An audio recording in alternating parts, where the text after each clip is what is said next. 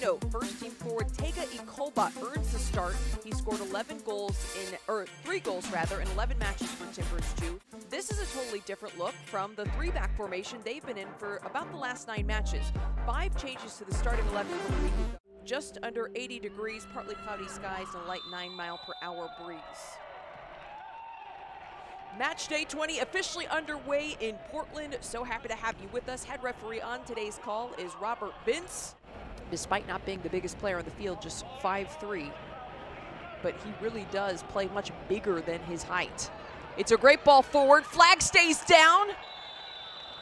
Collision in the box, and a penalty is indicated. Now with a chance to go up a goal in the early moments.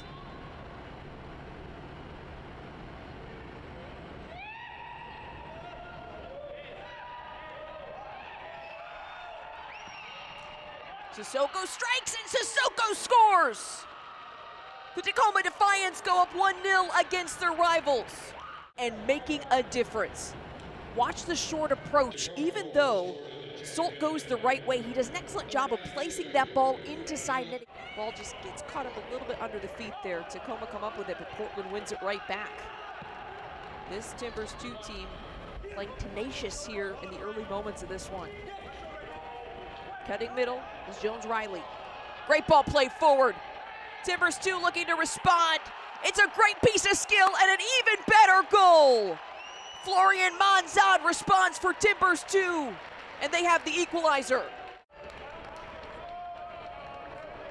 What a response from Timbers2, and Florian Monzón with the excellent skill.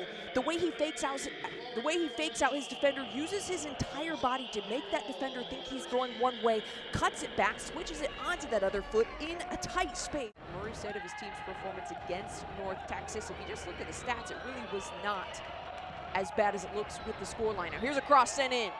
The header just over the crossbar. Down the door.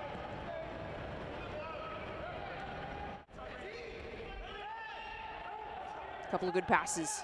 Vang inside the 18. Vang slots one just wide.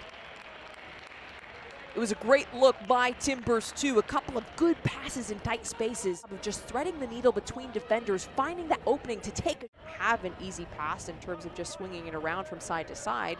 The Defiance did a good job of maintaining their shape and then pressing as a group, forcing that Portland team to play the bad pass forward. Now here's a direct ball forward.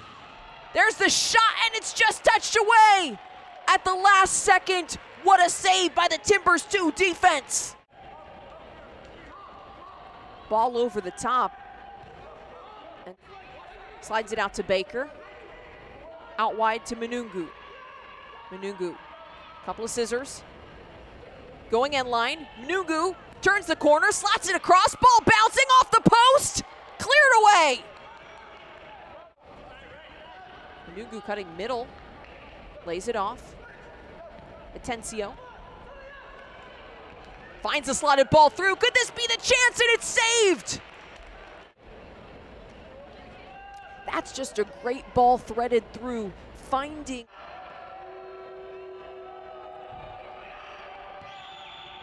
Miglietti pauses and Miglietti puts it through. It's an extra point for the Tacoma Defiance. Miglietti seals the deal.